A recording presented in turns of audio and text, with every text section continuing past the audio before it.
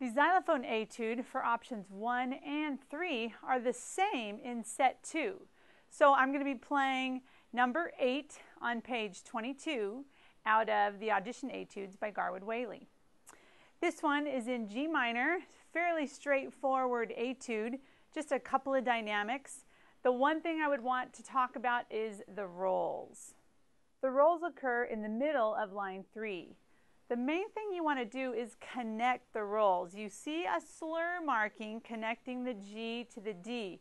What that means is do not release. You don't want to hear G, release, B flat, release, D. You want to have a really smooth connection between those first 3 notes. Then you have another slur marking over the next 5 or 6 notes.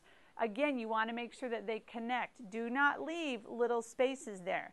You may even need to record yourself, because I've had students tell me they think they're making sure they're connecting when there's still a little space between the notes. It's really important that those sound really even. Let me give you an example. Here's those first 3 notes with a little bit of space. So this would be the incorrect way to play it.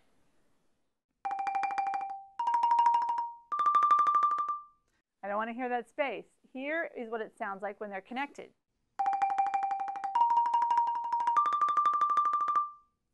Now there's a couple things you can do to help connect the rolls. For me, it's a sticking consideration. I start with my right hand on top of my left hand on the bar, so my right hand is closest to that upper manual. When I move to the B flat, I lead with my right hand. It goes into the center of the B flat. My left hand plays on the edge of the B flat.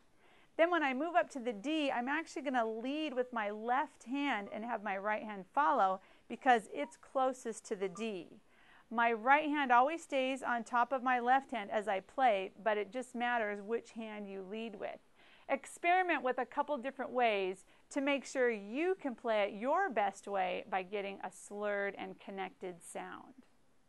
Here's one comment about the notation you're going to see. There's a few staccato markings. I'm playing this etude on xylophone, which is by nature a staccato sounding instrument. So if you're choosing to play it on xylophone, I wouldn't do anything additional for the staccato notes. Just play them maybe with a slightly faster stroke. Even if you happen to be playing this on marimba, personally, I still would not do anything extra to the note. I've seen a couple people dampen the note afterwards. I don't think that's necessary. I think it's just a staccato marking to indicate they want a nice quick stroke off of there. Percussion instruments are by nature staccato instruments, so it's going to sound staccato no matter what. The only thing you may choose to do is add a slightly faster stroke.